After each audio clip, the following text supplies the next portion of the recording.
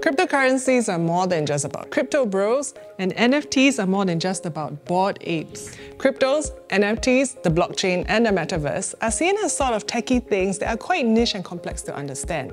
But it doesn't have to be that way. So what are they all exactly, and how do they fit into the Metaverse? Most understand cryptocurrency to be a digital currency. There are many technical ways to explain this, but to put it very simply, cryptocurrencies are secure and encrypted, and all transactions are recorded in a decentralized peer-to-peer network. These currencies are also rather volatile. But anyway, cryptocurrencies come under a larger umbrella of blockchain assets. Very broadly, there are 4 categories: trading platforms, tokens, cryptocurrency, and applications. Another well-known type of crypto tokens are NFTs, or non-fungible tokens. These are classified as utility tokens, and most see NFTs as digital artwork, although it can be many other things. NFTs can also be used to represent other non-cash assets, like a property deed to a physical house or one that exists in the Metaverse. It can also be a form of smart contracts, which are basically a set of instructions to execute an action when certain conditions are met. For example, British musician Imogen Heap released a collection of audiovisual NFTs in 2021. That also contained terms and conditions for the sale, like the breakdown of payment for each contributor for the NFTs. If they wish, NFT creators can set the smart contract to ensure that they will receive a percentage of the sale every time their NFTs are bought and subsequently resold.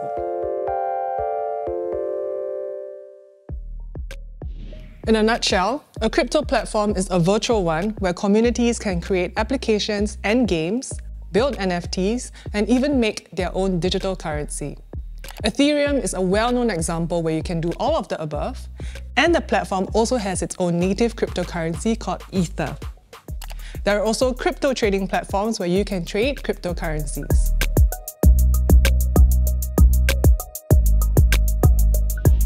All these run on blockchain technology. Every set of new transactions is called a block, hence the name blockchain.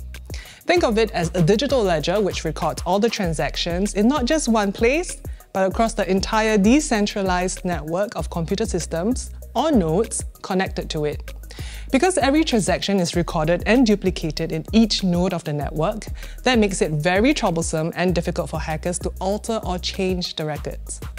Blockchain can also be used to power back-end operations like storing medical or personal records. While different cryptocurrencies can be traded on a crypto platform, they are only issued from their own native blockchain network. So only Ethereum can issue new Ether, new Bitcoin from the Bitcoin network, and so on. Crypto tokens, on the other hand, are built using blockchain platforms and can be compatible for use on other blockchain networks.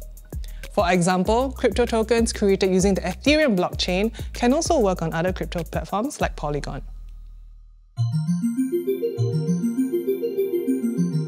Okay, so that was a crash course on crypto assets and the blockchain.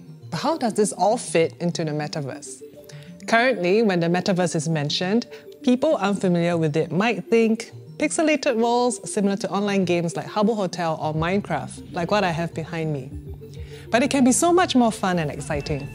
In the Metaverse, you can build your own place, have friends over, build and play games, and lots of other fun stuff.